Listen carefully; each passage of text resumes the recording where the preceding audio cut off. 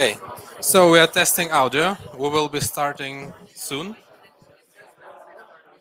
Can we hear any audio there? Okay, I can hear it on the stage as well. Yeah. That's good. Eugene, do you hear me in the headphones? Someone needs to, can you hear it here? Because see, this is the delay. You don't.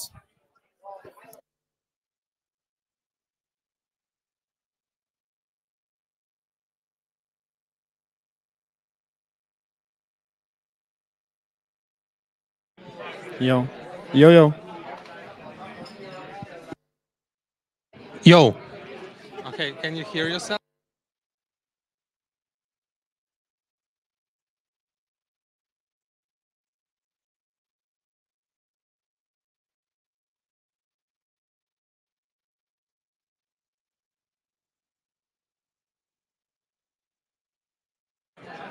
That's, we have to look at the display. It's muted? Okay, you should hear me now. Eugene, tell me if you will hear me in the stream. Okay?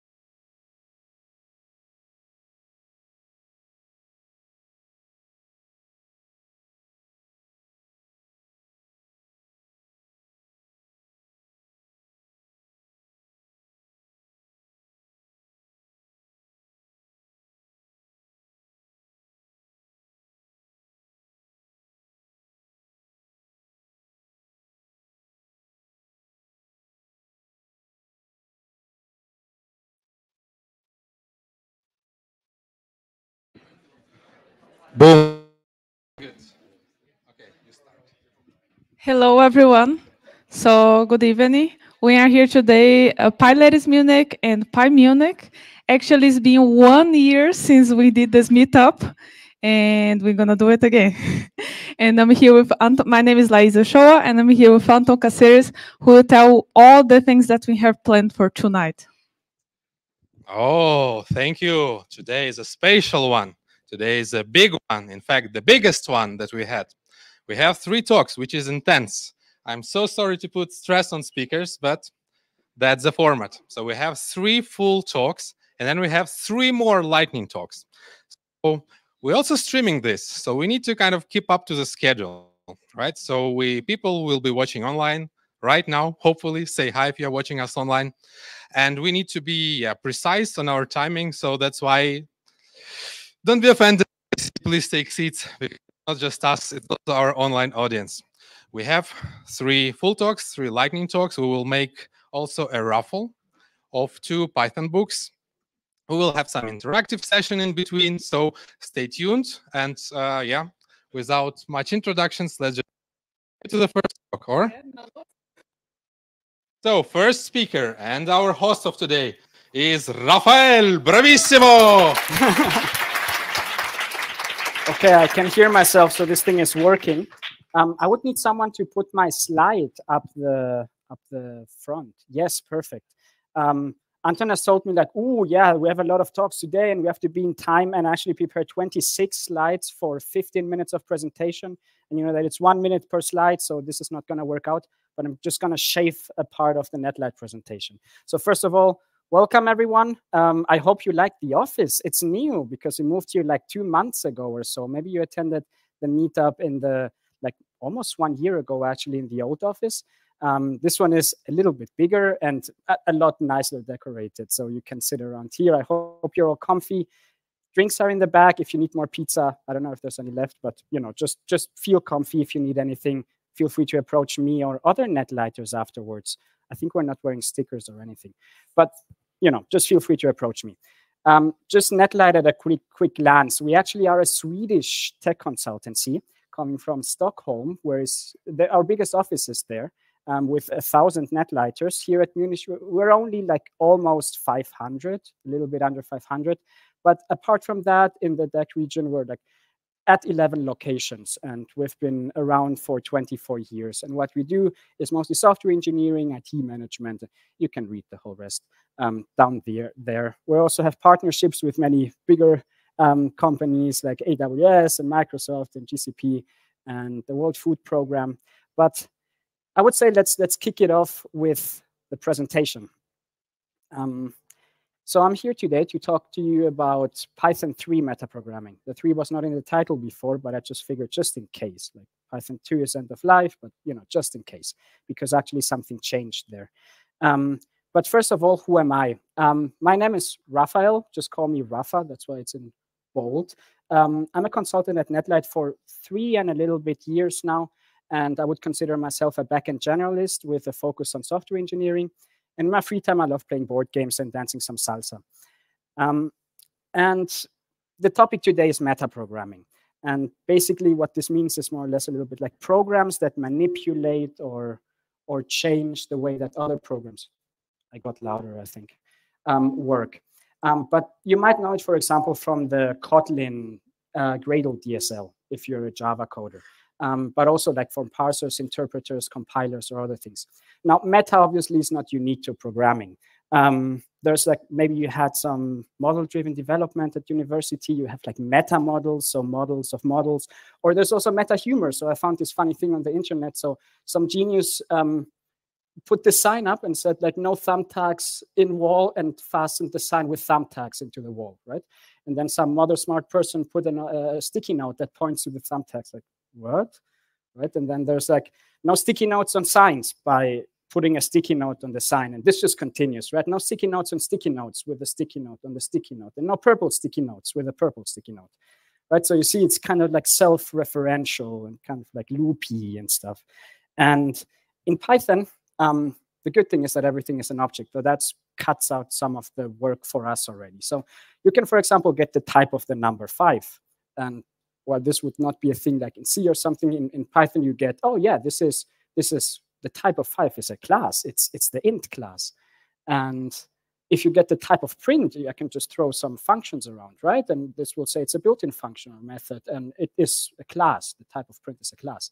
And I can even get the type of none, and it's a none type. And I can also, as I already said, pass functions around. I can throw print around, and I can print. And that's nice, of course, because that allows us to do cool things like decorators. And decorators are the first principle of metaprogramming that I'm going to talk very shortly about, but very, very shortly, because the actual thing that I want to introduce is metaclasses. So decorators wrap functions modifying their behavior, and you might know them from add property, class method, static method, or down here. This is an example from Fast API where you just decorate a function, and if a HTTP GET request arrives, then it gets redirected to this function and it gets executed. And you return a dictionary, but actually some magic happens and it actually gets turned into a string, into a JSON string, right? So all of this is done by this magic decorator. Now, if you're not familiar with decorators, it might be a little bit of a struggle going forward, but let's try. The concept today is metaclasses, and you are familiar with classes, right? So a class instantiates and defines the behavior of an instance of this class. And now we're introducing metaclasses, so classes of classes. And what metaclasses do is they instantiate and define the behavior of a class, right? And this sounds a little bit weird at first, like how is this supposed to look, right? So let's play around a little. We have this class definition here, this class A. That is just empty, doesn't do anything. We can create an instance of A, and then we can get the type of the instance, right? And it will say this is an instance of A.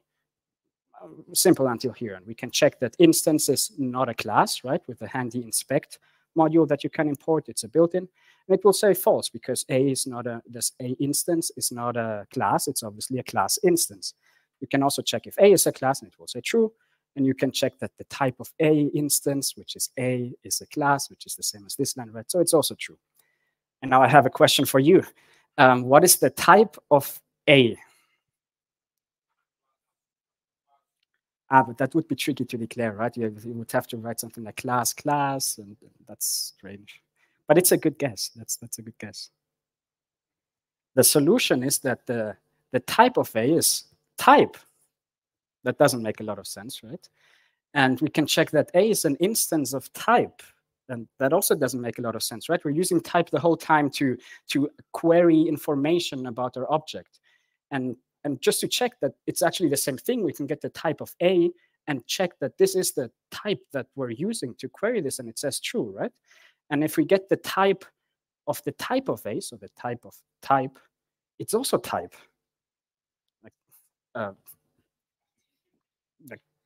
I struggled when I was studying up on this, so I can imagine that some of you are confused too. And the solution is that type is actually a built-in metaclass.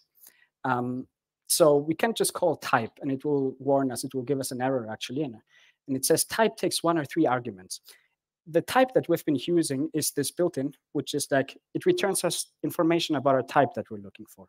But if we call type with 3 parameters, actually, it creates a new class. And the 3 parameters in this case are the name, the list of base classes, so what are we inheriting from, and a dictionary with a namespace, so class variables and methods. Right, so this is straight from the Python documentation. I'll explain it. Once the class namespace has been populated by executing the class body, the class object is created by calling metaclass. And this is a little bit like what this talk is about, right? So when we are declaring a class, what is actually happening is that the interpreter is instantiating a metaclass for us. So our class is actually the instance of a higher class. And the hint here is that the metaclass that is referred to here by default is always type, which means that actually we're always, if we don't do any weird stuff like we're going to do later, we're always implicitly calling type. And that means that we can actually have this piece of code, which is like very normal, right? We have a parent class that doesn't do anything. We have some class that inherits from parent class. And with some class variable in a function, we can rewrite this entirely just using type calls to this thing. And you can see that there's some parallels, right? So we say that there's something there, an object that is parent class, and we call type passing the name, the basis, and the attributes. In this case, parent class doesn't inherit from anything and has no class fields or anything. So that's the definition. With some class, it's a little bit trickier. We have to extract this function first, and self in this context doesn't really make sense, but self is just a parameter. It's just a name, so it doesn't really matter. And then we can instantiate in the same way, just that in this case, parent class is the parent class of some class, and we pass in a dictionary the namespace that we have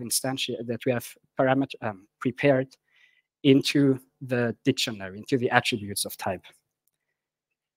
I don't know if I lost someone, but someone is saying, cool. That's cool. I'll just continue. Now, when objects are instantiated, actually behind the hood, two things happen. There's two calls in the parent class of the thing that we're instantiating. So if you're creating an instance, it's in the class. There's a call to new and there's a call to init. And maybe, I mean, you have to be familiar with init, but maybe you're not with new. So if you have ever wondered, like, why, if you play around with type hints, why does init never return anything, right? It always, when you type annotate the thing, it returns none, and that doesn't make a lot of sense, right? Because it's a constructor. But the thing is that new is actually the function that returns the class instance, passes that via self to init, and then init initializes it. It just sets some values on the fields. And new usually looks like this, right? It takes the class of which an instance was requested as a first argument, and the remaining arguments is just what you would pass to the class anyways. And the return value should be the new object instance. Now, this also maybe feels a little bit disjointed, but we're gonna put it together in a second. So what actually happens when the interpreter reads something like class A ... is that it implicitly, as we saw before, calls this the meta class, and this is an object instantiation. We're instantiating something because classes are also objects too. Everything in Python is an object. So since this is an object instantiation, it implicitly calls the new function on the meta class and the init function on the meta class. And this looks familiar too, right? It's our name, basis, and attributes. To instantiate this class, not the class instance, it's kind of the meta class instantiates the class, and the class instantiates the class instance. So let's write our own meta classes. So much preparation, and now we can actually do some coding, right? So the use case, please don't judge me for this. It's for didactic purposes. It's stupid, I know, because there's no such thing as private fields in Python and stuff like this, but it's an example. So what we want to do is imagine I write this class model, and for every with a single underscore prefixed class variable, I want to auto-generate a getter for it with magic, right, or meta classes. And it will print it out in a fancy way. So how would we go about this? So the first thing is that we have to say, you might think we can maybe just override the new and init functions of type, right? Because implicitly everything is type, but that is not allowed. You can try that, you'll get an error. So the trick is actually we're going to hook in between. So we're going to create our own meta class, which is just a class, right? And we're going to tell model that please use this meta class, that is our meta class, to instantiate this class. And the way this, the way this works is that we have to tell the interpreter that model meta class is a meta class, and we do that by saying it inherits from type, because if it's a type and type is a meta class, model meta class is a meta class. How do we continue? Now, we saw before that new creates and returns a class instance. So in our case, the instance of our meta class is our model class, right? So this function is going to be called when the interpreter reads this class definition. And what we do is we just write down what we learned before, right? And what we need to do, because new returns a class instance, is we need to instantiate the class here via this type new. And in this case, we're just passing things along, right? In this case, nothing would be changed. This is the default implementation. And now just a bunch of code appeared. But this is not spectacular from this point on, because actually this password thing is passed into the attributes, right? It's part of the dictionary. So you can use all of these fields, parameters, for anything you would like. You can iterate over them, you can change them, you can change the name of the class, you can delete all attributes, you can do whatever you want to. And in this case, I'm just creating a dictionary. I'm iterating over the attributes. I'm filtering some built-in names with the dunder thingy. And if one starts with an underscore, I add this name with the get. There's an underscore in here, remember? And the name of the field. And then I just add this one-liner lambda because it's shorter instead of declaring an internal function. And I wrap this in a nice f string. And then when I actually instantiate my model down here and I get the password, this function magically exists, right?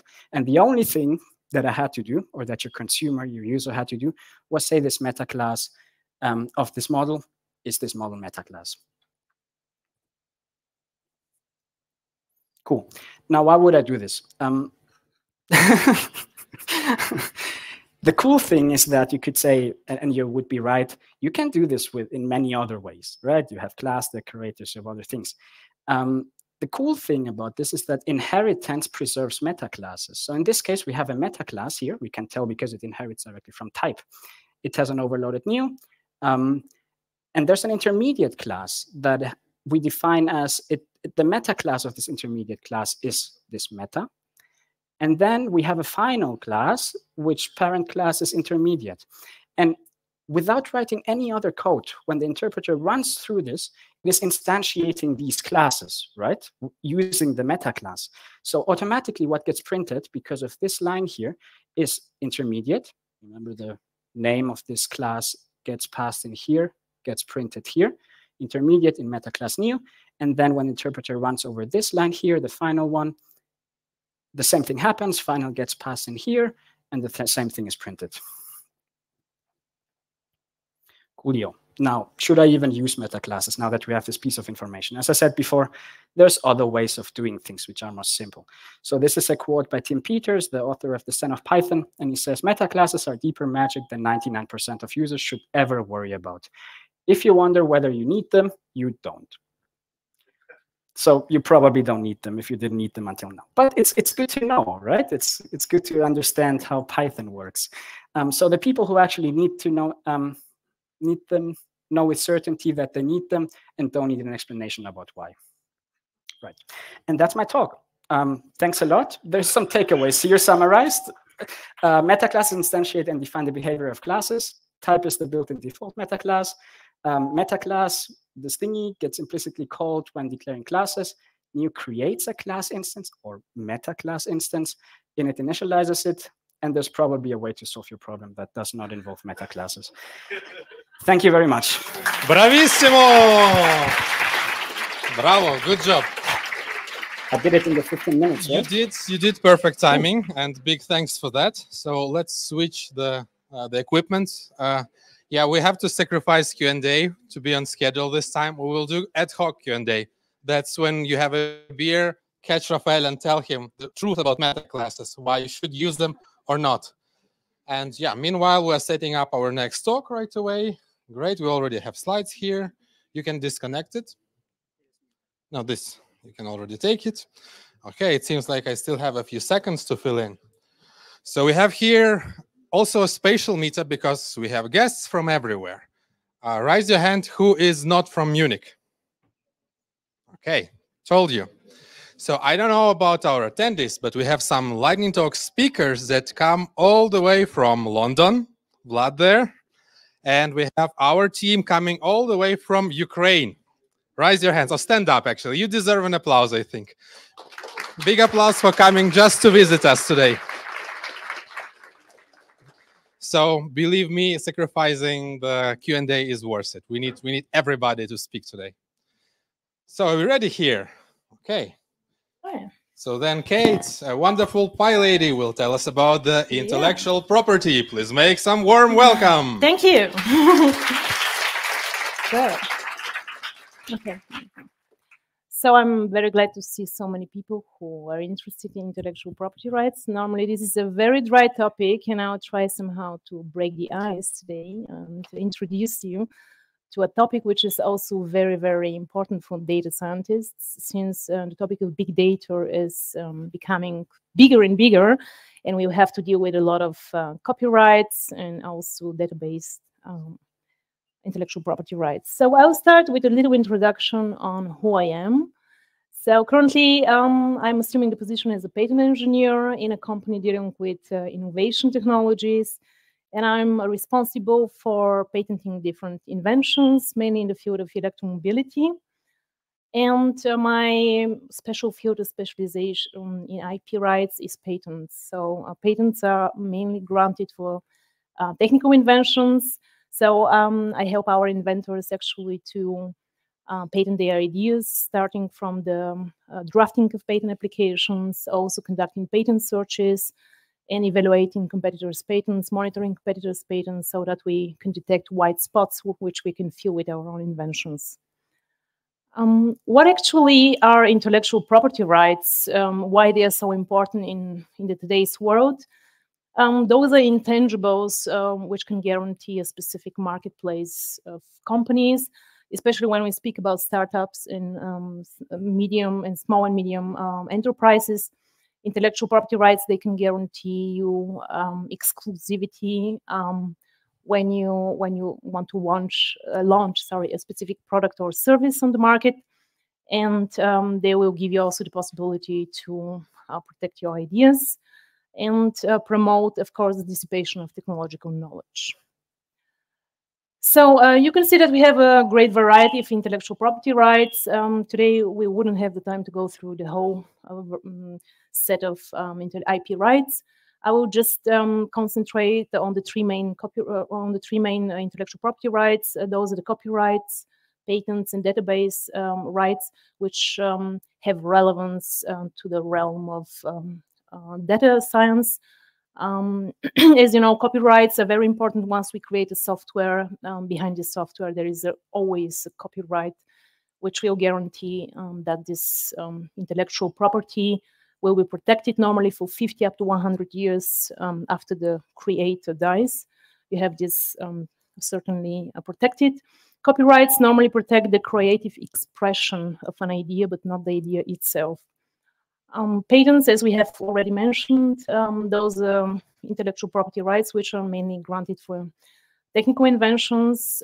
However, recently there are many there are many changes in introduction of possibilities for patenting also software inventions under specific circumstances, especially when we have a technical application and when you can create a technical effect out of software on a hardware application. And database rights, those are very interesting IP rights that emerged at the beginning of the 1990s.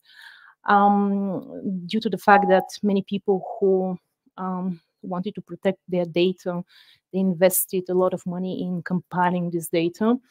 And normally the database rights, they are protected, for example, in Germany under the Copyright Act, for example.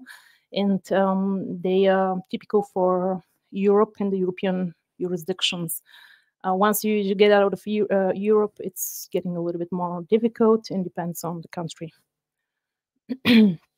So as we know, big data, this is structured, semi-structured, or unstructured information, and it's coming. It's in big volumes. The velocity of generating this data is also increasing over time, and we will have to deal with this data in a proper way so that we can extract some meaning out of it. Data scientists use many different softwares to deal with this data, and they didn't write the software. Normally they do not write it. They just take it, maybe develop it, or develop different derivatives of the software using for free the data online. So this is called open source. The open source is normally void of copyrights, which means you can use the data for free. Programming languages like Python, one very good example of a way to use the open source data. So I'm coming to open source licensing because it actually consists of intellectual property rights which are being transferred from one, for example, software to another. Although you have the term open source, as we said, every piece of software is copyright protected. However, some of the owners of this software can let's say, give the software for free, so you don't have to pay anything and use it just for free and further develop it. The open source licensing, that's why it's becoming very, very common nowadays. And now I want to bring your attention to three types of open source licensing. The first one is public domain licensing. You know that it consists of all creative work which is given to the common public, so it's for free. And afterwards we come to the permissive licensing. This is a very, very special way licenses which is used to attribute to the original authors the copyrights that they. Okay. Yeah. Okay. It isn't fine. So permissive licenses allow you to free use a software. You have the right to redistribute it. However, you need to copy the copyright text inside the new version of the software, which means if I take a software and I further develop it, I have to make sure that the copyrights are inside of it, of the original software. So it's a way of passing the copyrights to the newer version of softwares or the derivatives of the software, so that these copyrights actually are attributed to the original owner of the software on which you based your further developments. So the last type of licenses, which I was complement on, this is the copyleft licenses. Those something like permissive licenses. However, they are a little bit more stringent, which means once I take a software here, not only I need to copy the original copyright text into the new software or derivative of software, but I also need to assure that the new version of the software complies with what's written inside the copyright license, which means if I take the code, the derivative of the code or the alternation of the code, the new code should comply with the original intellectual property rights. Or I have written, if you modify the code, it has to be exactly as open as the original one. So here I just took some statistics, how often permissive licenses will be used. In most of the cases, we have between 65 and 75% of the open softwares that use permissive licenses. This means you copy and paste the copyright text and licenses inside your new version of software, and that's how you guarantee that the original owner is being attributed the needed respect for his intellectual property work. So now I'm coming slowly to the topic of software patenting. Copyright only protects, as we said, the literal expression of a computer program, not the idea behind. So many companies are just trying to also protect the idea behind, and opposite to the open source, of course, they want to get patents on this. However, the European Patent Convention is organized around the exclusion of patentability of mathematical models, as well as schemes, rules, and methods for performing mental acts. So having a software which has a lot of mathematical algorithms and models would be difficult to be patented. So why it's difficult to get a software patent? First of all, software patents are very interpretable. And sometimes courts just kind of fight over what is the technical effect being produced by a software. So they need to define actually how technical the software is. Is there any kind of real improvement in the real world of a specific product based on a software application or not? And if yes, in how far? So since we have also very rapid technological changes in the innovations, these software patents, they are getting very fast out of, let's say, relevance, and their value decrease. Normally, you need between 3 and 5 years to get patent at the European Patent Office. So once you take the patent in 5 years, maybe the software solution is not going to be of any value anymore, and it will be obsolete, more or less. So, before you make the decision to file a patent on a software, maybe it will make sense to, as I said even before, have a look at the different other ways of protecting your intellectual property rights, namely keeping your software, let's say, idea a trade secret, because once you have a patent, you need to disclose the information in a way which is reproducible, which means everybody can reproduce it based on the patent that you have filed. So this disclosure in many cases is not desirable because it allows many companies to reverse engineer what your idea is. So maybe you can keep the trade secret, and then you have the database rights, as I said. In Europe, it's called a sui generis. This is a special protection of its own kind, as I mentioned. It has a validity of 15 years.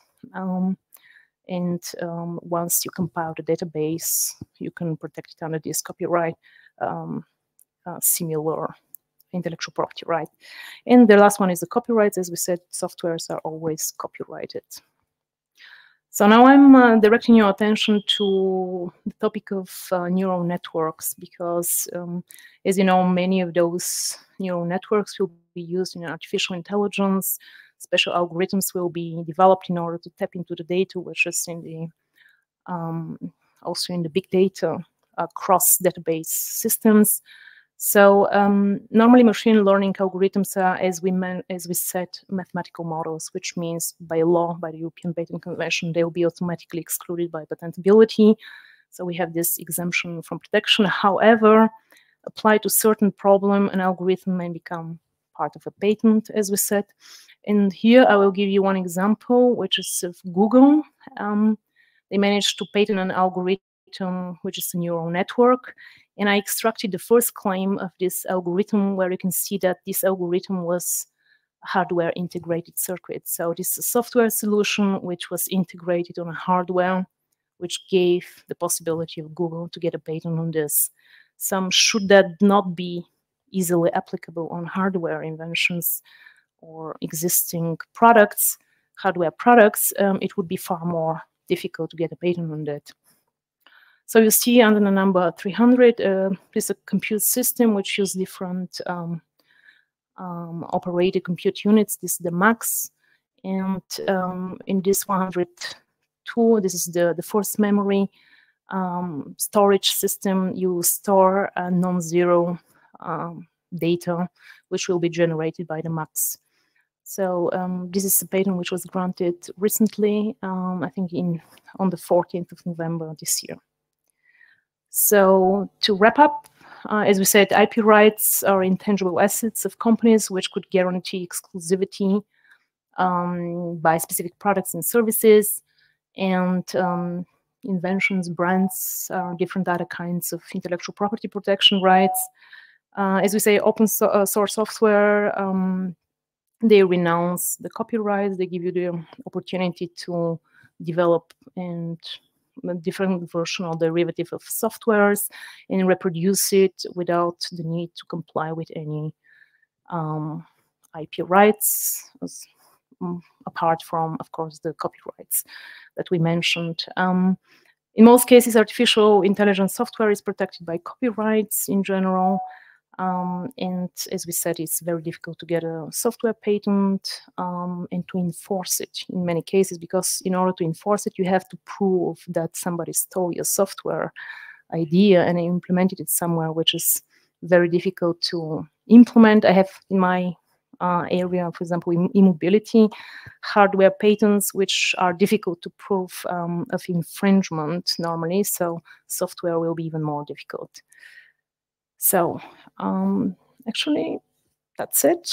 If you have any questions, please feel free to contact me, even afterwards, after our discussion session. So thank you. Well, very good. Thank you. Yeah. Thank you, thank you, thank you. So before we go to the break, we have a little present for you. Now, while preparing it, need another 5 minutes or so to do that.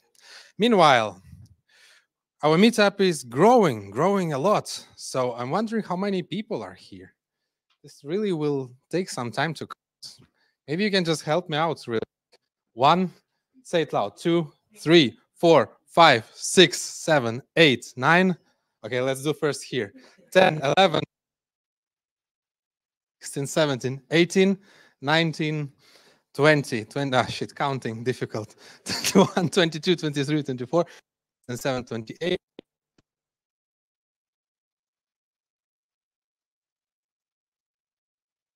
4, 5, 7, 8.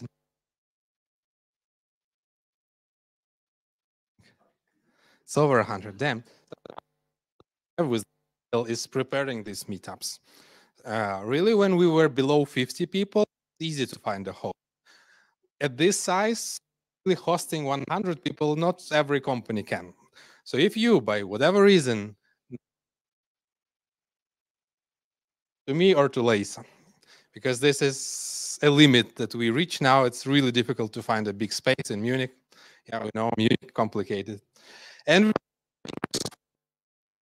for January, we have one, but we do need speakers. So if you have a good topic, then please talk to us as well. You ready? Okay, do we need your screen share again back? Okay, do that.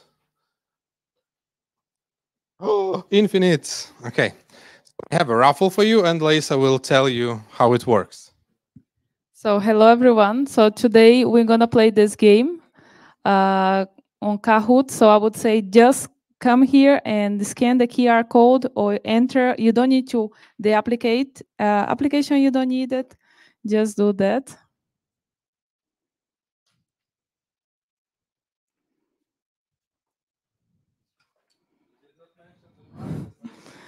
Yes. Bring it. So we have some books today to give it to you. One is this book, great book from Fluent Python. It's from Luciano Ramalho, the second edition. And we have also here. You, I would say. So yes. Blessed by Luciano.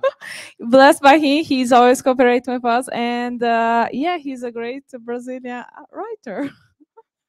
Very, very, very good.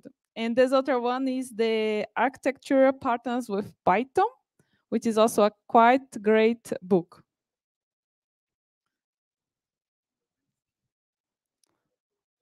So let's see. I just need 1 moment. I will put it back. wait. I will put it back. Don't worry. Share the screen. It's always hard to share the screen. But okay, now I think it would be bigger for you to see. So yeah, how many people we have it here? Let's see.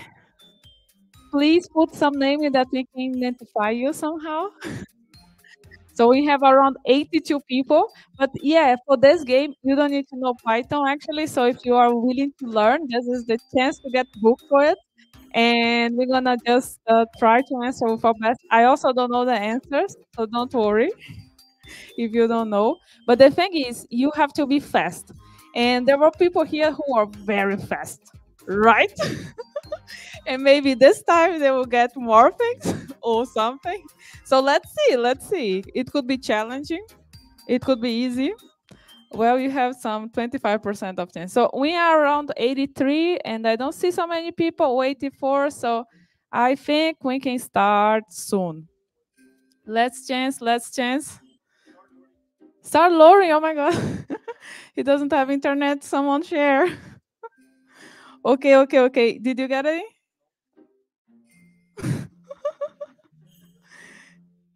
Did it work?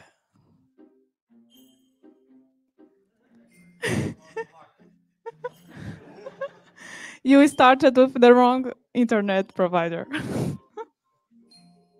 Yes. Maybe you can ask someone from your side.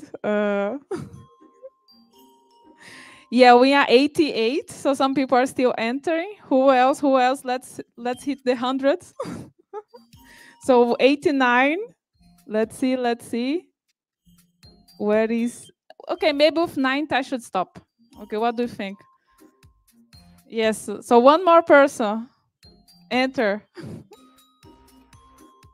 It's not happening. I think I will enter and then I can start it. Someone help me. It's leaving. It's the connection, I think. So, okay, we're going to start it. Sorry. 87. Yeah, otherwise I will lose people. So we're going to start it now. So let's see what's about. So scientific factors, because of today meetup is very scientific related.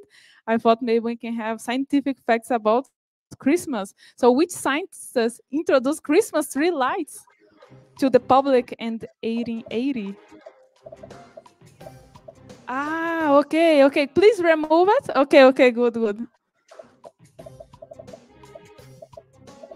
50, 58, 60, 64.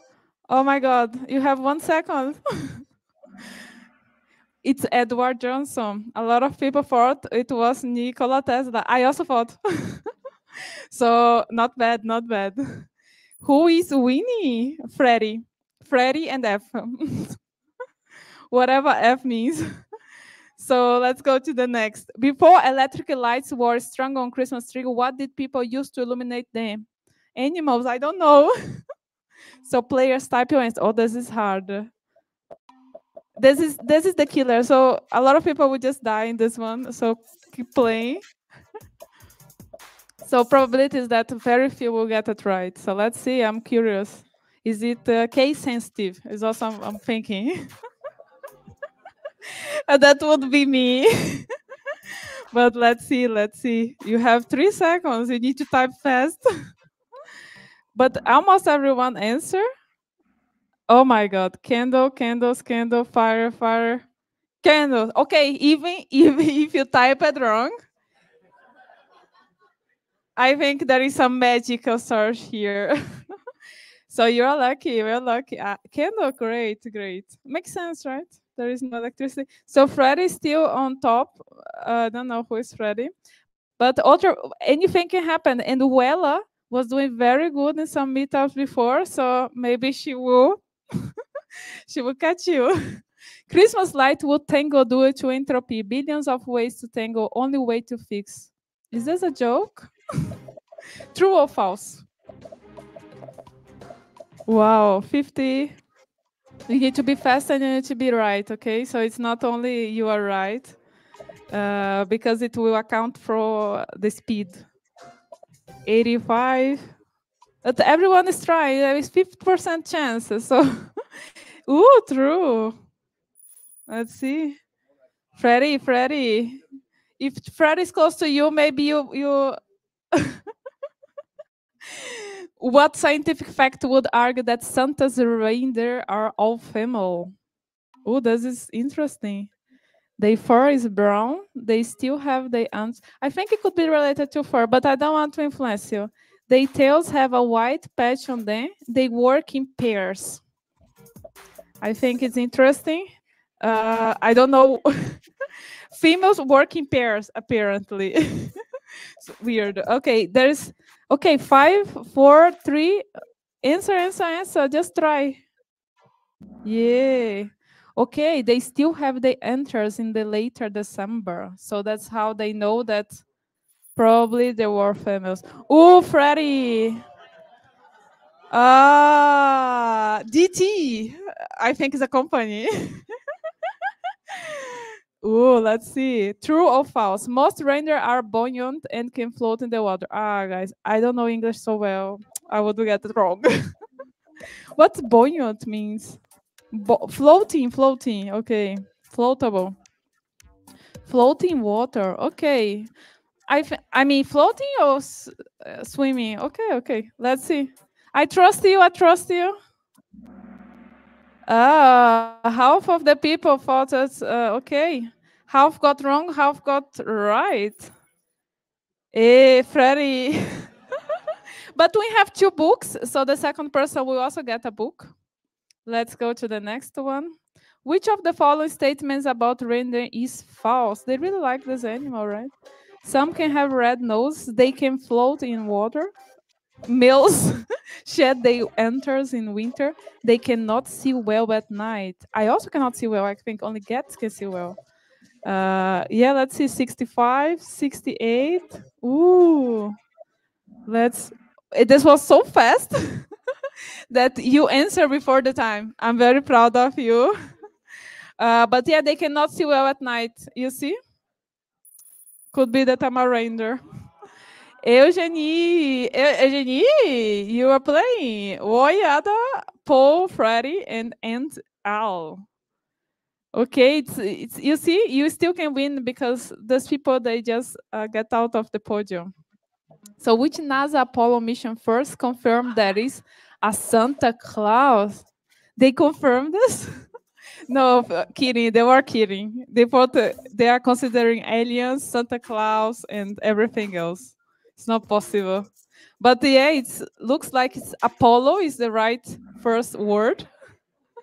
This was hard. I agree. But let's see. Okay, Munich, it's coming. Let's go to the next. In which direction should Santa travel from the international deadline to not lose any time? I don't want to question this. Maybe he should not take some train, I think. Let's see, 60. North, south, east, west. Who is good in geography? Ooh, west. Great. This was...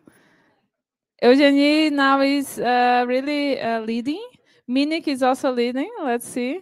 Given the 2.2 billion children on Earth, about how far does Santa have to travel Christmas Eve? Oh my God, the speed of light. Let's see. Calculate very fast. You have 10 seconds. So what do you think? If Santa would visit all the children, it would be amazing, right? That all children would get something nice in Christmas. That would be amazing. 80, okay, 150. Wow, a lot. Yeah, miles, but okay, they put in kilometers, you have some idea. Okay, me? Okay. Alina is also almost there. You have 2 more questions. According to physics, about how fast must Santa sleigh travel on Christmas Eve? Wow. Wait. Let's take a look on these numbers. So what do you think? Answer. 8, 7, 6. You have few seconds. Don't give up. If you didn't show up, you don't know. Maybe now it's your time. This one is hard. So you see, some people are sad. So I think things are changing. Me is winning. Let's go. Who invented the idea of Christmas cards? I thought, yeah, who did it? I think a European person, I guess. Richard Draw, Thomas Edison, Robert May, Hen Kohler. Okay, this is the last question, so we're gonna see who we're gonna get this prize. I will give the first one for the first winner this one. And the second winner this one. You all? Who it is? Let's see. Me. Ooh! And Sophia. Ooh! Oh my God! I guess PyLadies won it. I didn't give the answer to them. Come here. So, me, right? Yes, come here. Make a photo. Come here. How is the photo? I guess, right? Come here. Let's take photo together. Take pictures with you, all of them. Okay, come on. One more. Good. We have it. Woohoo! So, Congratulations.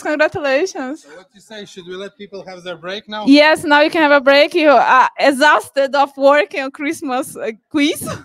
but we have 5 more talks, but they're short. Short, lightning talk, yes, Short yes. and fun. So please help yourself, get some beer, and let's play some music. Woohoo!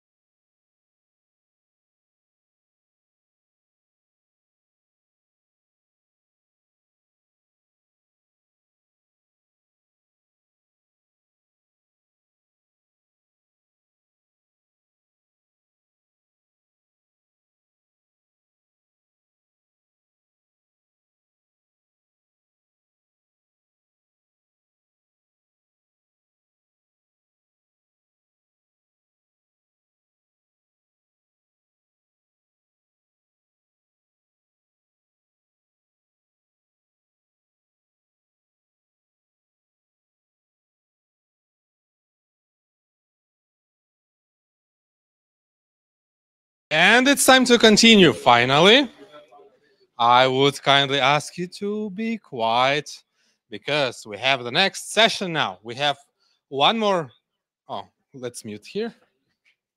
We have one more like big talk, and we will have 3 lightning talks, and all are fun. Believe it or not, all are fun. We will be quick, and maybe we will also stay for as long as Netlight is not kicking us out and make here a party. Open the doors to the crowds, finish their beer. Let's see how this ends. So for now, please, I would need a big round of applause for Andrei.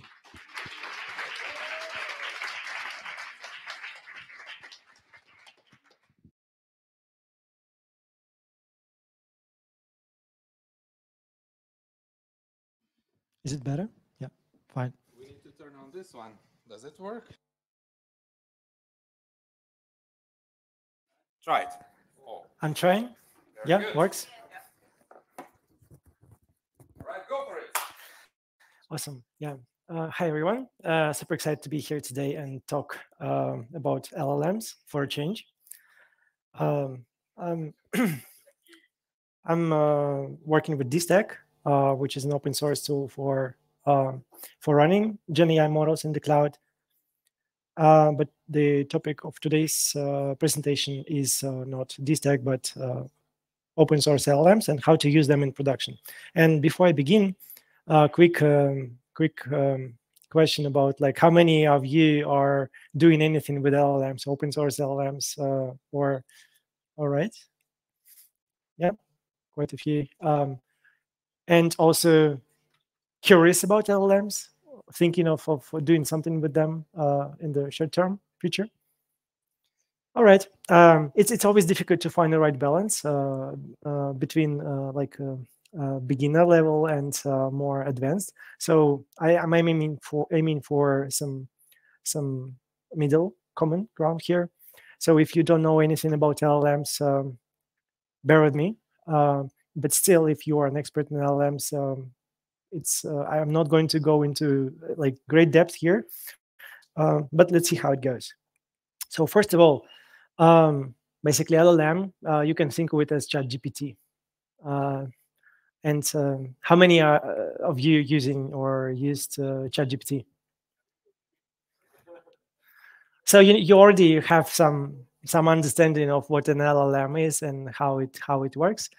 So, but today we are going to talk about open source LLM. So, what is the difference? ChatGPT is powered by GPT, 2 different versions of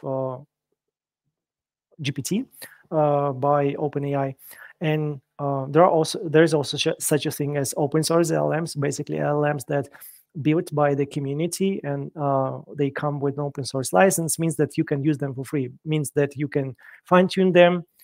And you can deploy them.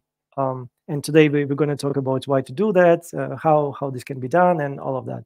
So the first thing is why open source LLMs anyway. So given that we have already OpenAI and ChatGPT, why bother and why open source really matter? So a couple of things. Number one, if you watch this drama recently about this OpenAI at all, some users were really worried about whether they business is going to stay in the market, because all of the APIs depend on a proprietary LLM, and that's the problem. If your application depends on proprietary model which you cannot control, and you barely know if this model may change overnight, and everything might stop working. That's one of the reasons to use open source LLMs, where you always know what version is deployed, and you have entire control of that. And you can also do different tests and see if this model works. You can do different deployment and then roll back at any time. Second important thing is customization. That's the best part. Open source LLMs are all about community. Means that if somebody releases an open source LLMs, means that everyone can build on top of that LLM. You can deploy this LLM, or you can build on top of this LLM and fine tune it to solve some specific problem and then share this result of yours with everyone else in the community as well.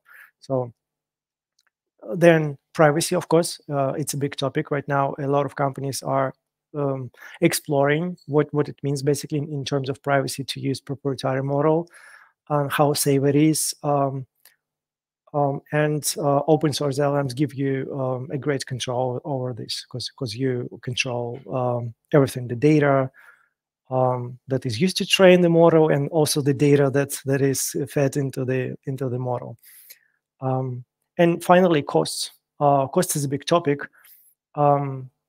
And if you used OpenAI's model, you might know that, well, the large model might be expensive, especially if you use it a lot. In your applications, your bill may be really high, so you might need to pay a lot. On the other hand, the OpenAI also has this cheaper model called GPT 3.5, which is a lot easier to use. However, in case you do plan to use the LLM very heavily, it might make a lot of sense to use a much smaller model and host it yourself. And that's why open source LLMs can come to rescue. So by no chance I aim to mention every major open source release in this talk, but I'll mention a few most important releases here. Again, if you are into this topic, you already know, but if open source LLMs is something that you'd like to explore, start with these three. So Llama 2, this is a model released a couple of months ago by Meta, and it is offered in partnership with Microsoft. This is one of their best quality-wise models, and it comes with different sizes: 7 billion parameters, 13 billion parameters, and 70 billion parameters. Again, if you don't know anything about what parameters are, you can think of this as the size of the model, and we'll talk more about what size really means. Well, the smaller model is cheap. It is cheaper to use it in production, less hardware.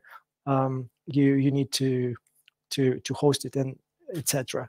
So Llama 2 is a very general model. It gives you a very good quality, and it has open source license, which means that you can use it commercially for free. Right. Another model which worth to mention is Code Llama. This is also a model by Meta, but it is a fine-tuned version of Llama 2, where they fine-tune it on solving code generation tasks. So it is very good at very specific thing, generating code. So why it is very important?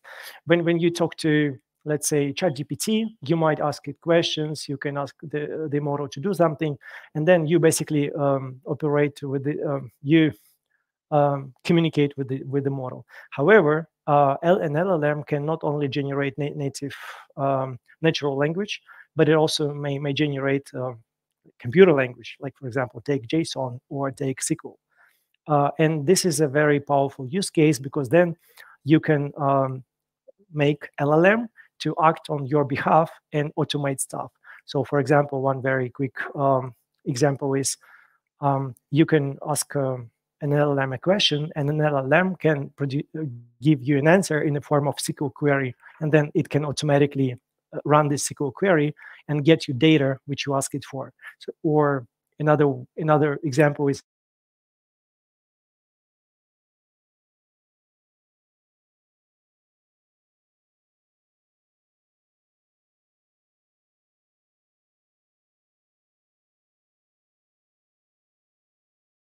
use LLMs to automate stuff. And finally, Mistral. This is a more recent model, and as you see, it's offered only in one size, very small size. It's built by Mistral AI, and what makes it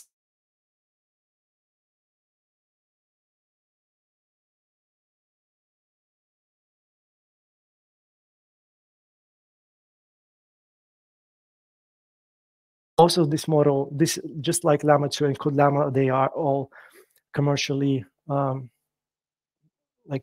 can be used commercially. And also Mistral is very customizable, but we'll talk about it too. So Llama 2 70B at glance. So this is their largest version of Llama 2. On the left-hand side, you see a lot of benchmarks. A benchmark is something that you use in order to tell how good the quality of the model is. So for example, the first one is the most popular one. It's massive multitask language understanding. It rates how model good at pretty wide range of different tasks.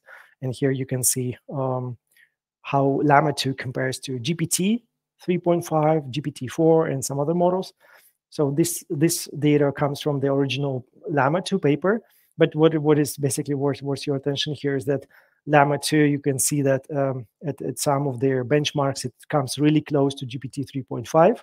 So it means that it's comparable in terms of the quality, but it also lags behind in terms of quality compared to GPT-4. So it gives you a feeling how good the open source models are in terms of the quality. Also, a quick note on Mistral 7B, why this model is worth attention. Basically, the data on different benchmarks shows that it beats not only other models of the same size, but it also beats twice as large models. So basically, it beats Llama 2 13 billion parameters. And then it also matched the performance and some tasks, the Llama 1 34 billion parameters. So this is a pretty powerful small model.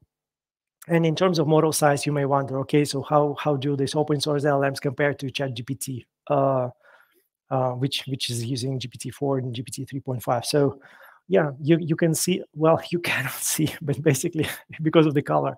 Here's a very large circle. Sorry about the colors. Which shows you the size of GPT-4. And then, well, basically, GPT 3.5 is a lot smaller one. And then you can see that Llama 2 is almost like three times smaller. And this slide is really bad, but Mistral is not seen here because you see the video here. But think of it as a dot basically. It's if you compare Mistral to GPT-4, it's just a dot. But still, it's interesting to see that that even using even smaller model, you can achieve you can achieve the quality that matched of GPT-4 or exceed it, and we'll see how it works. So here's the data from their study by Snowflake that shows how you can leverage a small model for solving very specific tasks. So what they did, they collected a data set for code generation and basically generating SQL queries, and then they fine-tuned that model, and then they compared how this fine-tuned model match their quality of larger models. So they compare it with two other models of much greater size, and what you see here, that basically the fine-tuned version of the small model actually matches. And it matches not only these larger models, but it also comes quite close to GPT-4. So the takeaway here is that if you fine-tune a small model right way, it can actually come really close in terms of the quality to GPT-4. Again, this is just a single study, and there are many others. And as we speak, there's ongoing progress here. So there are new models appear. So we can expect that smaller models will rival basically their GPT-4 in terms of ease of use and costs, and also control. So here's another example of how you can take an open source LLM and fine-tune it, and how it might compare to GPT-4. So here we see two other models: Wizard Coder, 34 billion parameters, and Find version 2 of similar size. And basically, there are lots of benchmarks. You're not familiar with But what is important here is basically look at the first line, human eval. Human eval is a benchmark that is used to measure how, like, score how great an LLM at solving coding problems. So you can see that Find and Wizard Coder actually come really close to GPT-4. And there was a funny story when these models actually were released. They actually bit the quality of GPT-4, and within a week, OpenAI updated their model to catch up, and basically they are again the first number one in their leaderboard. So now we're going to talk a bit more about how actually to use what it means to use open source LLMs. Right. LLMs are very heavy when it comes to using these models for fine-tuning or deployment. So here this is the slide from some application that calculates how much memory you need for serving or for training for an open source model. So here we have this Llama 2, 70 billion parameters. And if we take it in the original precision, this is another thing to know. Basically, an LLM is just a set of weights, basically numbers, float point numbers. So there are so many float point numbers that we have 70 billion parameters.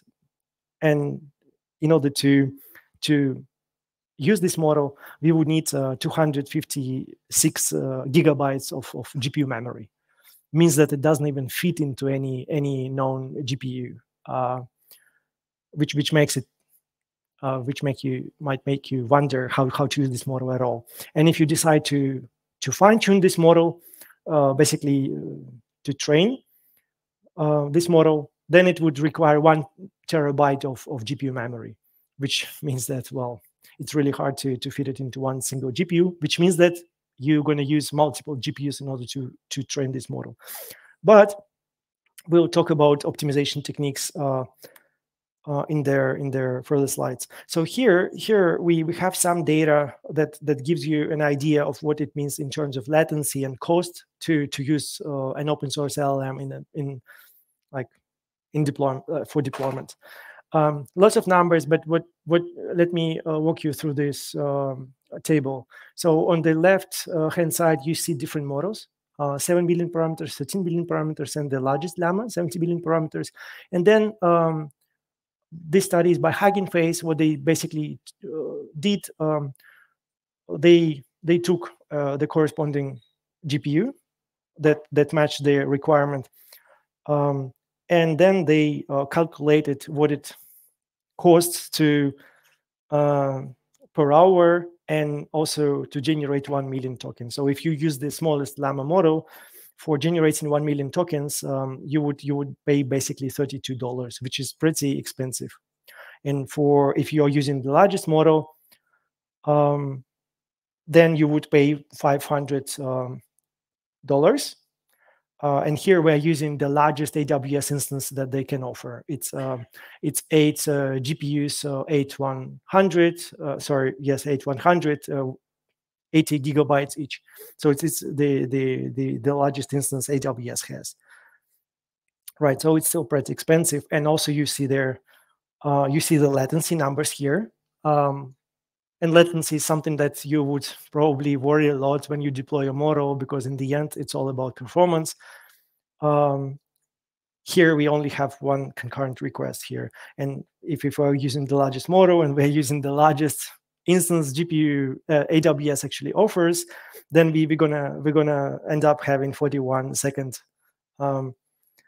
millisecond per token. Which is still okay, but you can see that it's really hard to use a model without any optimization techniques. So that's why here comes the first optimization techniques, known as quantization. As I told you, a model is a set of weights, basically float point numbers, and in order to use it for training or for inference, we have to load this into memory, GPU memory. FP16. This is also known as half precision. It's not the full precision, but not float point 32, but float point 16. So a lot of models actually use this this half precision. So it's really difficult to fit it into the memory. So if you'd like to reduce significantly the amount of memory needed for using this model, you might consider using quantization. And this works this way. Instead of using float point 16, we're using, let's say, int 8. And we are using this quantization to transform with losing some precision, some quality. We reduce the amount of weights. But this technique is super powerful, and it shows that if well, with a lot of most of the research is showing that you can use it without the loss of their quality. Use it pretty much. Int 8. But also you can consider going even lower precision, and you can consider using int 4, int 2, and maybe even lower. But that's another topic to discuss. And here's another calculator screenshot that shows how the memory requirements changes if you are going lower precision. So the same model, Llama 270 billion quantized, with so half precision, we basically divide by 2 the amount of memory. Still don't fit, we still cannot fit into one single GPU, but then we use int 8, and now we can actually start to be able to use one GPU with this model, but then we can go lower. And then on the very right, you also see how the requirements for training changes. But you still see that even with the lowest precision, you cannot use it for training, right? Here's an updated slides, which you've seen before, which shows latency and cost. But now with quantized technique, you can look at the right-hand side that we basically saved a lot of money. Basically, the cost drops 10 times. And it's a lot easier to use it with even smaller instances that AWS, for example, provides. Right. What about training? So here you can see that training is still very expensive and you need a lot of GPU. So for the rescue, we can use this technique called LoRa, or also known as low rank adaptation. So how this techniques works in a, let me briefly explain. So if you imagine the weight of the model, basically this float point numbers, weights, which are very difficult to fit into the GPU memory in order to train, we do an optimization here. We take only a smaller subset of all these weights, and we call it an adapter. And then we train this adapter, lower rank adapter, instead of training the entire set of weights. And once we've trained it, then we merge this lower subset of weights called adapter with the original model. And then we get a trained model, but instead of fitting everything into the memory, we only put in the subset of it. Again, there's a paper if you'd like to know better how to use it, but that's one of the most foundational technique here for LLMs, which allows to train large language models without, again, a very significant loss of quality. And here's one more table that shows how, if you take, for example, Falcon is another open source model, and you take, it's probably the largest open source model not known today, and it shows how the requirements drop if you are using LoRa, and then you also combine it with quantization. So the third line here, it's called QLoRa. It means it combination of quantization with LoRa. So you combine two techniques here, and you can see that basically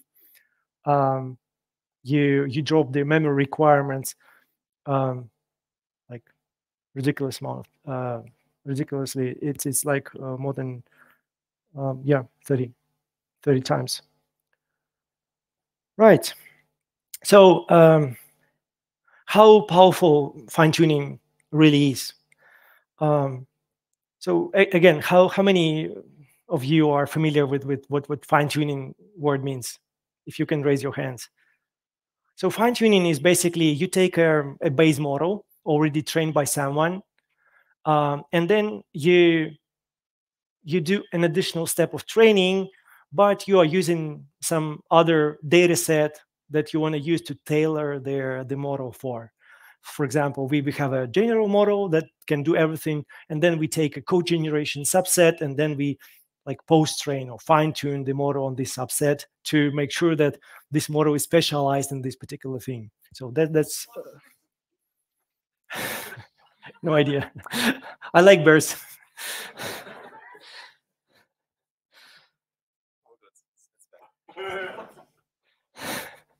Some LLM interfering into the talk, which likes bears. So how powerful fine-tuning is? We already know that it can be super expensive, and it can be super heavy in terms of memory and time-wise. But here's another study by Anyscale, now another company, that they took the smallest llama 2, and then they used two different ways to fine-tune it. Basically LoRa and the standard one, basically to compare how powerful the LoRa technique is. And then they compared it also with a fine-tuned version of larger models. And they took 3 different problems. One is functional representation. The first one is it's when you take an unstructured data and then you ask an LLM to provide you structured data. So for example, you take a scan of invoice and tell, okay, so give me the data from this invoice in structured form. Like, who is this invoice from? Like, what is the amount at all? Second is SQL generation, and third one is solving math problems. And what we see here is that basically on the first 2 sets of problems, we see that LoRa fine-tuning technique, it matched actually the quality of the standard technique. And then what it really means is that we can take the smallest model and we can apply these techniques for fine-tuning, and the resulting model can match the quality of much larger models trained without this optimization technique.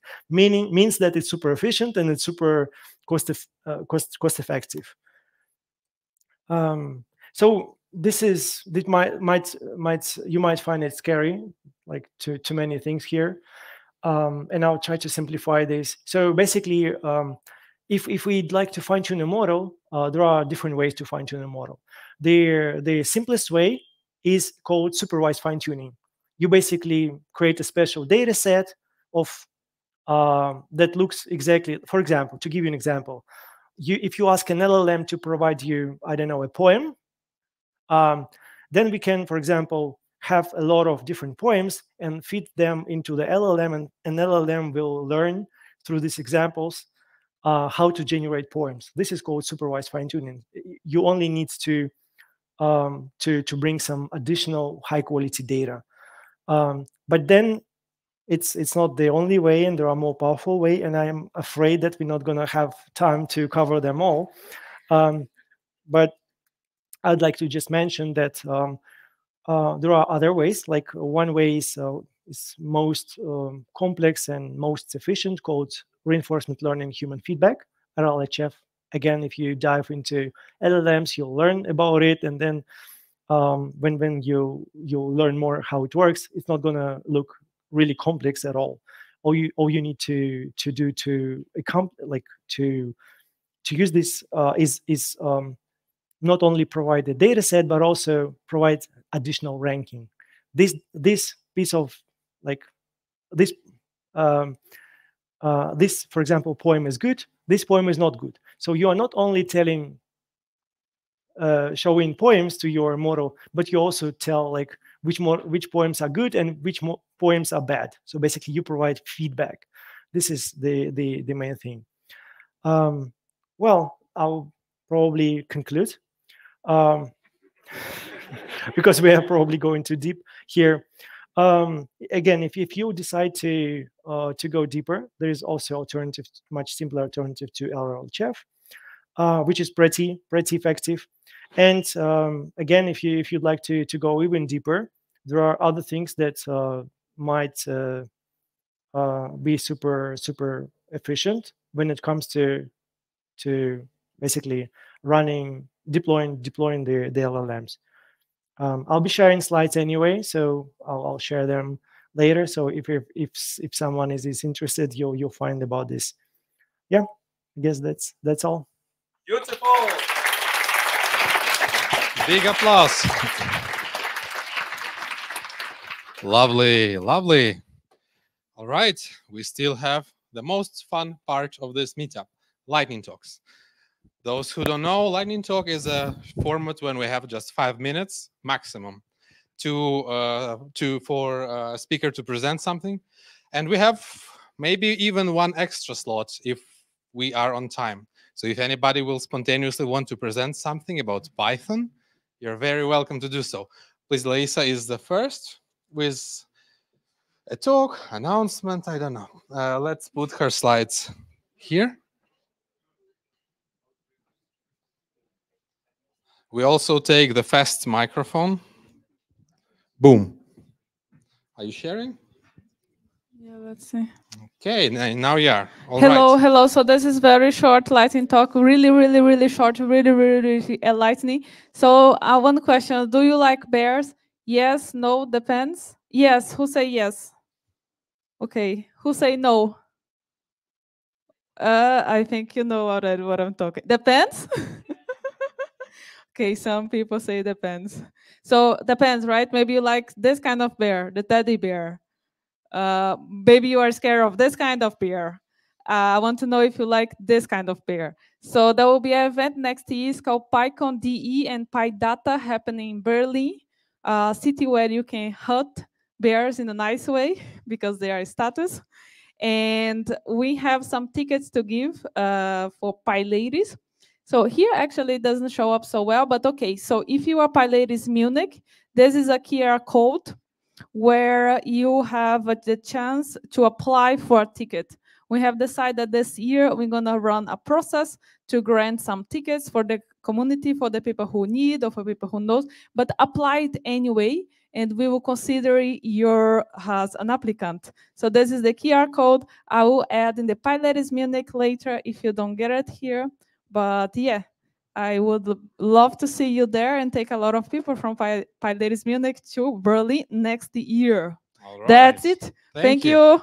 Thank you. Lisa, how do we increase the chances? How the person can get better chances? So if you really need a ticket, please apply. And if you don't need, apply too. Who knows? But we will try to give it to the people who need. So if you're a student, and yeah, we all have been there, and it would be nice to give to someone who can join. Is it 100% fair, or is there some? It is fair. It will be fair. I'm a fair person. All right, very good. Thanks to PyLadies then. Yes. Okay. You girls are ready. Boom. Yeah. You hold this. Okay, we need a presentation. You're sharing it, yes? You need the Wi-Fi. It's okay. Don't worry. Okay, we need this. I'm reminding you that these girls, and there are two more, there and there, who traveled from Ukraine to just visit us here. So I think that's cool, and it deserves yet another applause.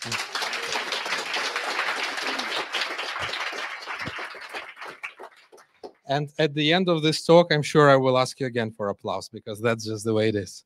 So we need... Good. Thank you very much. So something went wrong here, but we will do it again now. Okay. Do this whole thing mute. Yeah. Okay, now present.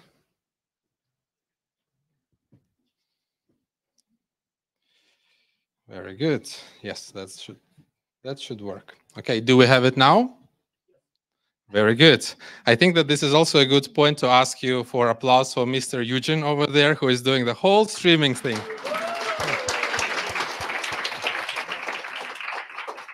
All right. Here you go, please. Hello, everyone. My name is Alina. Hi, I'm Valeria. And we're so excited to be here at PyMunich and PyLadies Christmas Meetup. So we're new at Tech 5, and being part of this event is truly meaningful for us. So today we'd like to talk about dealing with self-doubt in the tech industry. I've been working in tech industry for more than 2 years, and from first days I work in here, I have doubts. Am I working good? Am I working well? And I know in this room, many of you may feel the same, may have doubts about their knowledge, their skills. So, Alina, could you say us if it's okay to feel what we feel? Of course, it's perfectly okay to feel doubts about your skills and abilities, even after many years of experience. And these feelings often come together under the term imposter syndrome. Well, it's important to recognize this syndrome in yourself, as it can have a negative impact on your career and mental health. Well, here are some signs to look for. Well, you feel like you don't deserve your success. You worry that you are going to be exposed as a fraud. You were taking on challenges and opportunities for fear of failure. You have difficulty accepting compliments and compare yourself to others and feel inferior. And now let's explore the underlying causes of these feelings. Well, Valeria, please share your insights. But before I tell you the reasons why you can feel imposter syndrome, I would to emphasize that it's possible to cope with particular problem you have with your imposter syndrome. You just need to recognize your problem, and then we can suggest a possible way to control it. So it's doable, believe us. So why you can feel imposter syndrome? Maybe you're a perfectionist. You're concentrated not just doing your job, but doing your job perfectly. You compare your results with someone else, and you associate your self-worth with your quality of your job. But these things are not equal. While if you are a perfectionist, it can be helpful to learn to love the process and not only the end goal, to celebrate small wins and not hold off for the big ones only. Understand that making mistakes are the only way to learn effectively and concentrate on your successes, not your failures. So maybe you frequently feel exhausted because you're a superhuman. You work even you don't have to, and you just want to hide your doubts about quality or quantity of your job. If you find yourself overworking day after day, it's important to set boundaries and recognize the benefit of rest. By prioritizing the task with the greatest impact, you can maintain the healthier work-life balance. Yeah, here's another type of people, self-reliant. They never ask for help because they are afraid to be perceived as a fraud. But the main way, the one way to the main strategy to overcome it is to view for seeking help as a sign of strength and not weakness. And what about self-reliant perfectionists? They have assumption that they are genius, but yeah, they think that they know everything. But when they face something hard, they turn on self-sabotage because of their unrealistic expectations about themselves.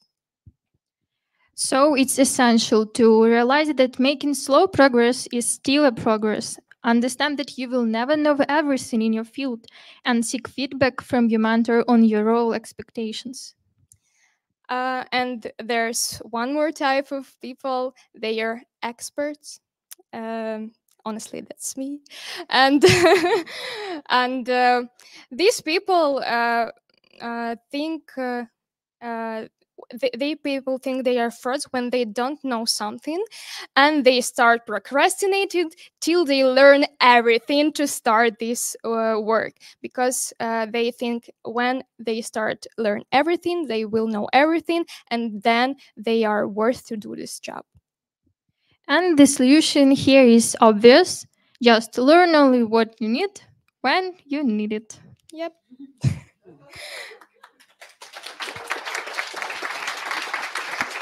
In conclusion, sorry. In conclusion, imposter syndrome is the thing that many of us can face, but it doesn't define us. It's possible to overcome it, but it's important to say that if you can't control your imposter syndrome by yourself, you should take care of yourself and consult a psychologist. It's not a sign of weakness; it's a sign of strength. Yeah, and remember, you belong here. Your skills are valid. Your voice matters. Let's build a community that supports and uplifts each other. Thank you.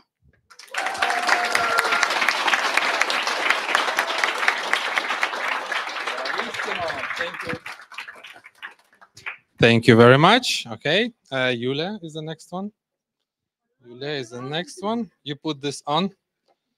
Yeah, girls. I like the way when I went on the stage, how Alina did, like, go. It's my place, right? It was, well, sort of like a sign, like I don't belong to this talk. Maybe I don't. I think I do deserve success. I am imposter. I do deserve success, but I was questioning, where is my yacht? Where is my stuff? But then I see this meetup and I think, this is success. This is maybe cooler than a yacht. So I'm happy about this. You have to be creative, you know. This is, yeah. Yulia, this is a part of the job. You see, this is, you have to manage. Or are you imposter on this stage? No. I heard this talk from Yulia on PyCon Czech Republic, and people liked it. So now it's second time. Can we hear you? Can we hear me? Yes, now. Hello. Okay. I mean, it looks good anyway, so let it be like this, please. Now everyone hear me. Great. Applause for Yulia, please. Oh. Yeah, okay. So.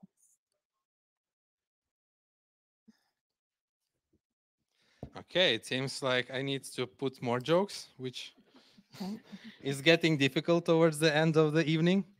So I need this. We can do exercises. We can applause. We can yell. Oh, yeah. Nice. Okay, back. Okay, so let's start. We need a blessing from Eugene. Yes. So our talk will be Alexa. And before going to the talk, I want to introduce myself. I'm Yulia Barabash, and I am cloud engineer that likes to work with the cloud, that likes to work with different libraries, and also that likes to go different tech events. But sometimes it's very hard to keep track of all events and what's going on, like Python conferences, meetups, and so on. But maybe there's some stuff at home that can help us.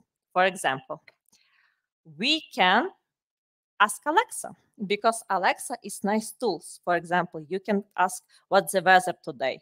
You can also ask to set up alarm for 7 a.m. Also set up timer, even tell a joke. She has very nice of humor.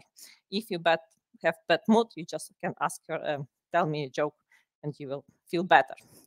But how we can give her additional skills? So with Alexa, there's also possibility to teach her some new stuff. For example, I don't know, maybe you want to deploy your environment from Alexa. Tell, okay, deploy to production, and it can give you. It can be very nice. I want to do this one day, but my boss doesn't like idea, so.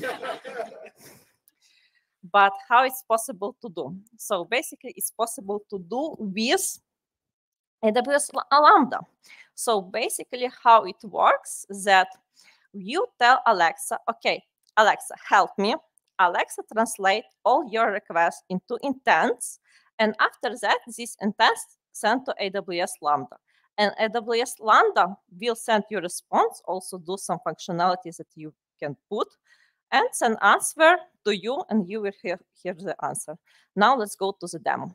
Before going to the demo, I want to show you a setup here, developer console, where you can develop your Alexa. For this, you need to skills define invocation. In our case, it would be Python help. After that, you need to define different intents. For example, we have standard intents, and here we have intent for tech event and conferences. We want to hear when the next tech event and conference. Great. And also we need to define our AWS Lambda. Here, I hope you see that, for example, one of the examples that we have our handler for conferences, where basically we use decorator, where we put the name of the intent. In here, we put simple functionality. Okay, just return this like phrase and answer user. So let's go to the demo part. And let's type Python help to invoke our Alexa. Oh, we have some. Wait. Hi, PyMunich and PyLadies. I'm here to help Pythonists. Okay, nice.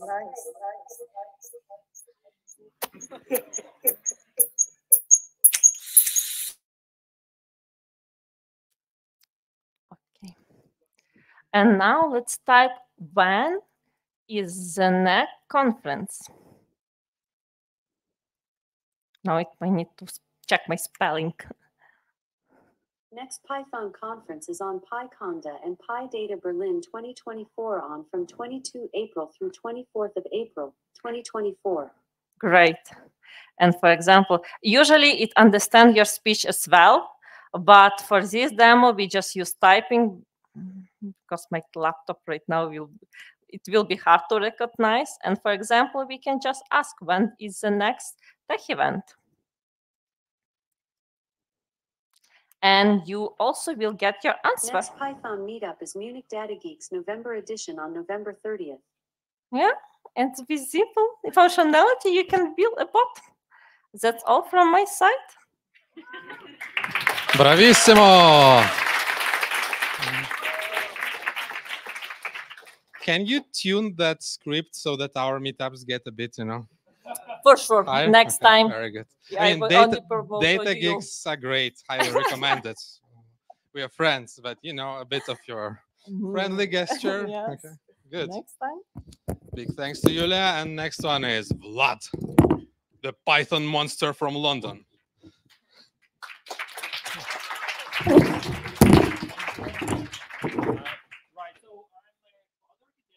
For Tech 5 with Anton. Thank you. Working as a cloud architect for Tech 5.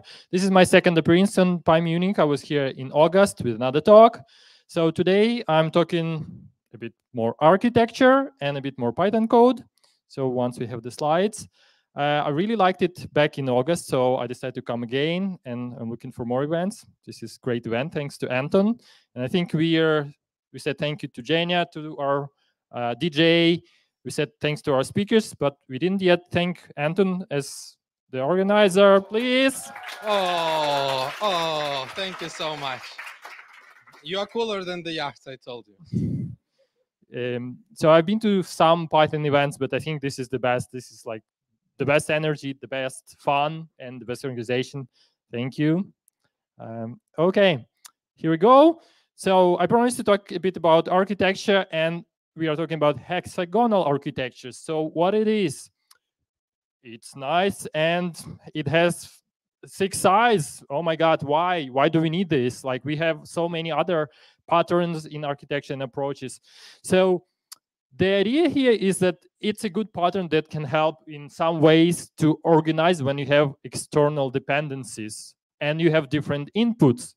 So it allows you to split them and keep your core logic in a good place. So let me talk about each part. So the core of the application is its business logic. This is where you want to focus. And you don't want to mix this with database access or some API calls, etc. And this is how you do it. You separate ports, and ports are these connectors where you need to connect to database, you need to send an email or text message, etc.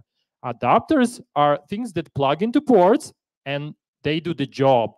So you can store data in database or message queue. It can be Postgres or it can be MySQL, and you may need to have different adapters depending on what database you're using right now. So this is what this architecture allows you to do. Code. Okay, we want to look, how does this translate to your code? So the controller is the main piece. This is where you implement your business logic. Here it's very simple. If you say do create, then things are created, the email is sent, okay? Then the actual job of doing the stuff is delegated to the port. The port is like your interface. You just, in the port, you declare, okay, I have functionality of creating email, connecting to database, storing something in the database, etc. So the port doesn't have any implementation. The implementation comes from an adapter. And this adapter uses, for example, SMTP email client to send. Another adapter can use Amazon messaging for emails, etc. So you can have as many adapters as there are different systems that you can use. They all implement the same interface, but with different clients, with different methods to do the job. And you can swap them depending on your need. Now, you change the adapters, but your logic stays the same, your controller is the same, and your port is the same. So those are the parts that don't change. The great thing about this architecture, it helps you test your code. It makes it easier. Let's see how it's done. So this is the control we saw before. This is the part that you really want to test, because this is your business logic. How do you write the test? Okay, so we do the mock of our ports, and you remember that ports is something that connects you to external systems. And now it's all really easy. So you abstract away all those external dependencies. And now you can focus on just the business logic that you have in your application, right? So you can say, oh, this is how my data should look like. And I want to verify that whatever is coming back is what I expect, so that my logic functions correctly.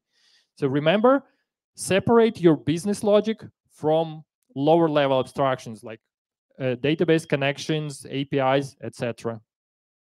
Okay. Now, how do you approach the building the architecture? I mentioned this a couple times. The business logic is the most important part. So the core of your application. So you need to understand. And from my experience, it is hard. I often find myself writing a lot of logic in the adapter. The other day I thought like, oh my God, why my adapter is so complicated? How do I make sure that the business logic doesn't go there? And then the way to approach this is you try to think, if I replace this adapter for Microsoft SQL database with Postgres, do I need to copy this logic there? Oh yes, then it means it's a business logic really. It belongs in the control in the upper level. Because in the adapter, you only write the part that's specific to this database or this API that you want to plug, right? Because it's the adapter. Now, we said that adapters are for different things. So I can have a message queue adapter, I can have a database adapter, email adapter, SMS adapter, and so on. The ports are just interfaces. So these are abstract things that you need from your adapter. And what I like about this architecture, it forces you to do your unit testing right. So you can focus on the business logic and write the test for it. You don't need to test your database. Okay? So mentioned testability is the big one. Now, you can easily swap parts. So if you think that your application will need to support different backends in the future, this will help you swap. And it helps you to structure in such a way that it's modular, so you don't mix everything together. So it's easy to separate the core business logic from, you know, those plumbing below. Okay, it's not easy. As with design patterns, this is big. This is like how you structure your whole application. So you kind of learn how to do it right. It requires some investment, and you need to be careful with your dependencies to make it right. But if you are building something bigger, that it really pays off in the end. So don't try to do too much. Do something small in the beginning and work with others, because if you're building something complex, you sometimes don't really know where to draw these boundaries. So the input from your team can help. Okay, that's everything I have. That's how I learned to do hexagonal architectures, and I do recommend them. Thank you. Thank you very much.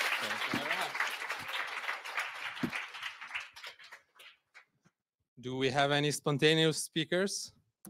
Be brave. Come on, it's a good time. No. Okay, that's good.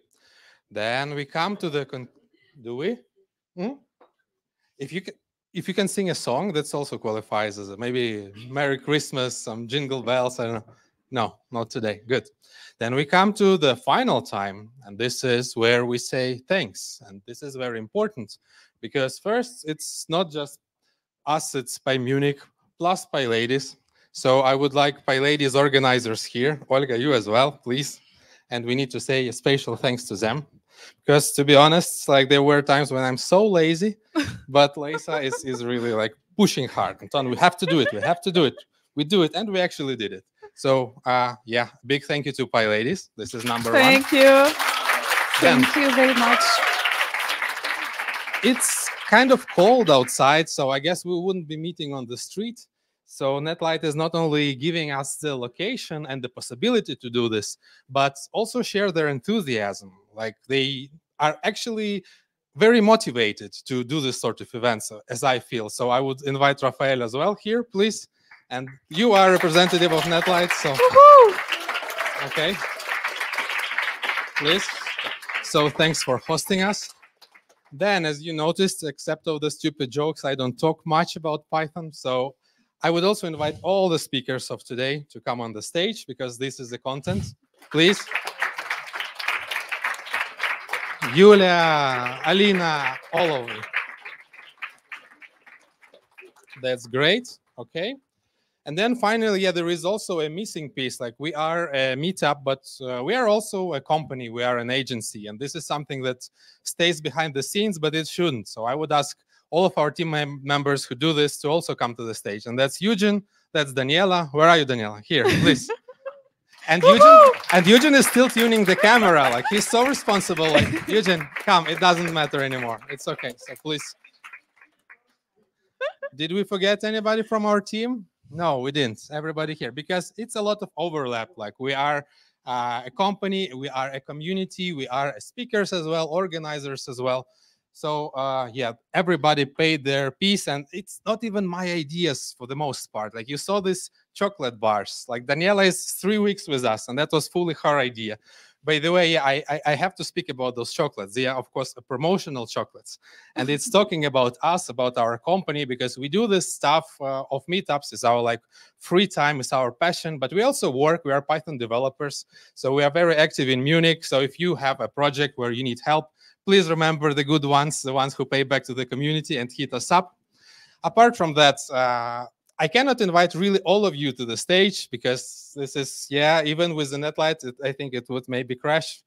I really like eating a lot before Christmas, so maybe it's not just me. But yeah, again, we would not do it for the empty room, obviously. So it's always good, and we have this emotional connection to the audience, I think. So I would say then now a big thank you into that direction. Now we applause to them. Let's do that.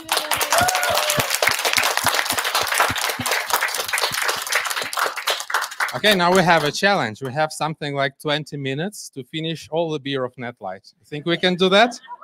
Yeah? Okay, then let's take a challenge. Thank you very much.